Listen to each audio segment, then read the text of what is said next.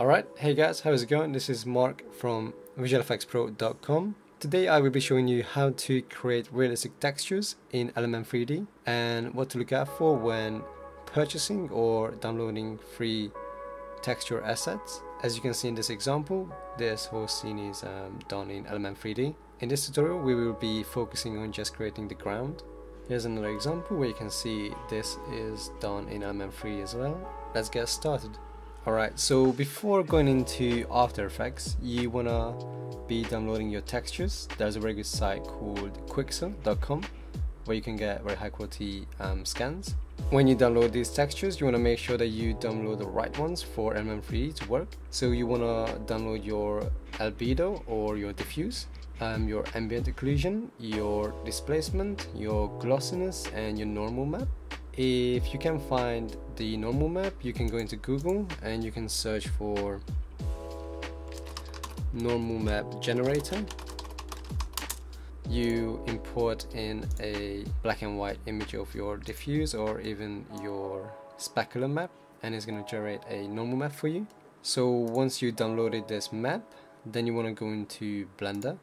So once you're in Blender, then what you can do is press A and X, delete everything. Then you will press Shift A and create a plane. Then you want to press Tab and then right click, subdivide, and subdivide it with around 25 cuts. Then you want to go into your modifiers. You want to add a displace. Then you want to add a new texture. Then you want to go down to textures and open the displacement map you downloaded for your texture. Then you want to go back to your modifiers and you want to add a subdivision surface. You want to move it up to be above your displace. You want to adjust your strength to be around 0.5, and then you have to add quite a lot of subdivisions to it. 5 should be alright. So once you've baked in your displacement, you can just go ahead and press on File, Export, and OBJ. Alright, so once it's done, you go into After Effects. You create a new comp by pressing Ctrl and N. Then you want to press Ctrl and Y, or you can go up here for Layer and New and Solid, and just make it, change the name to Element 3D, press OK. Then you want to go into Effects and Presets and search for Element. Then once you have that, you go on Scene Setup and you want to import the OBJ you saved from Blender. There it is. You can click on Normalize Size.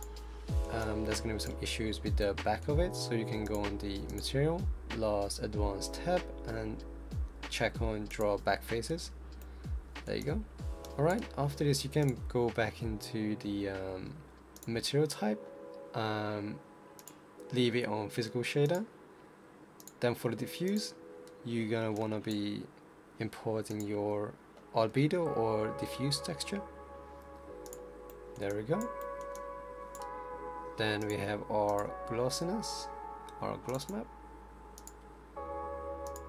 We also have our normal map,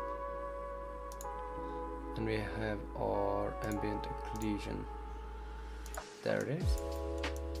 So when you import it, it's gonna come as a 500% on the glossiness. You want to change it to around 100%.